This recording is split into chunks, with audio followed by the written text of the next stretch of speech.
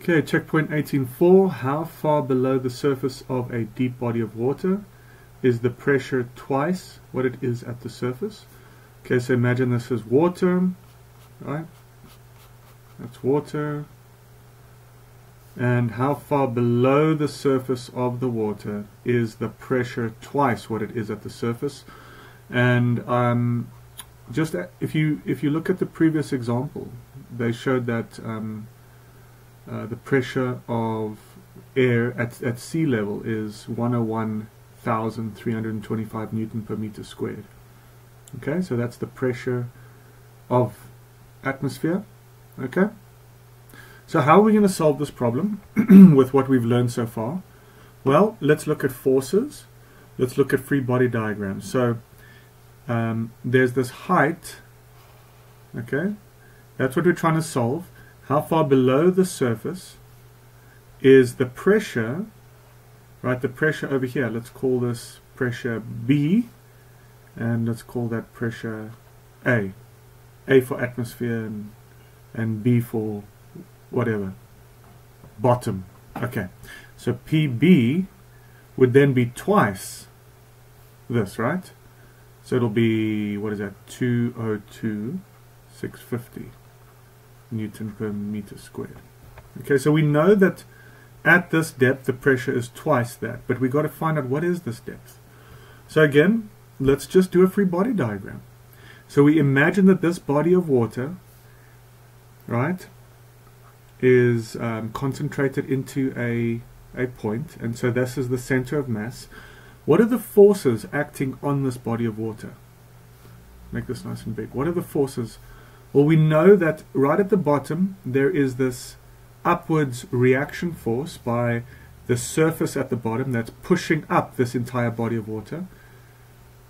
So we can call that PB. Sorry, mistake. We're working with forces, not with pressures at the moment. So FB acting up to keep this body of water up. And what's acting down? Well, we know that we've got gravity, earth onto the water, and we've got, let's call this F. Yeah, it's fine, it's fine. F is acting up. And what else do we have acting down? Well, we've got the force of the atmosphere. So remember, we're not working with pressures in this free body diagram. We're working with forces. So let's call it FA. And so we know that FB, because this body is not accelerating, A of the water is 0. So there's no acceleration. So that means that FB equals these two forces, the magnitudes, right? So we've got FG EW plus FA.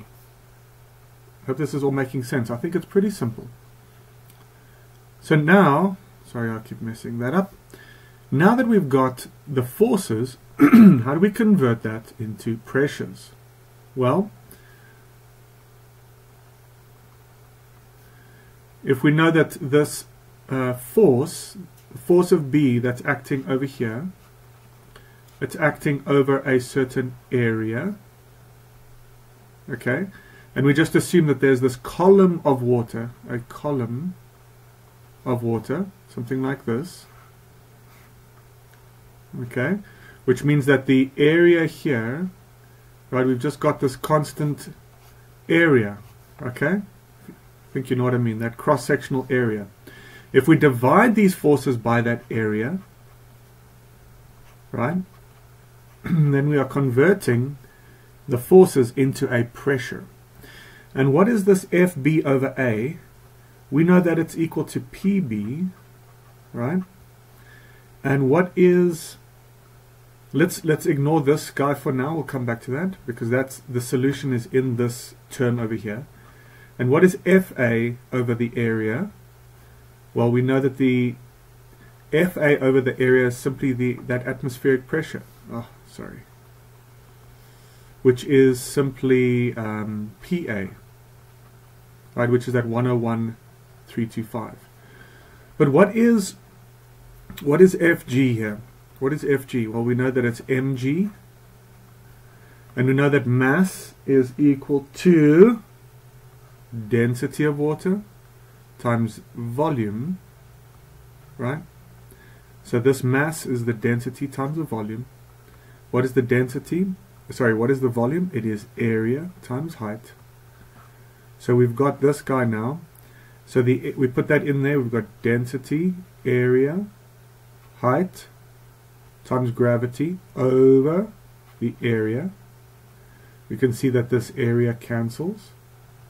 And we've got density, which is for water is 1,000 kilograms per meter cubed, times height times 9.81 plus, so is that 101,325, 101,325, and this is equal to the 202,650 Newton per. So all you need to do is go and solve for that H. So, and it's roughly something like 10.3 meters below. Okay. So work with a free body diagram and then convert into pressures, and remember that your mass gets converted into these three terms there: pressure, density, area, height. Okay? Cheers.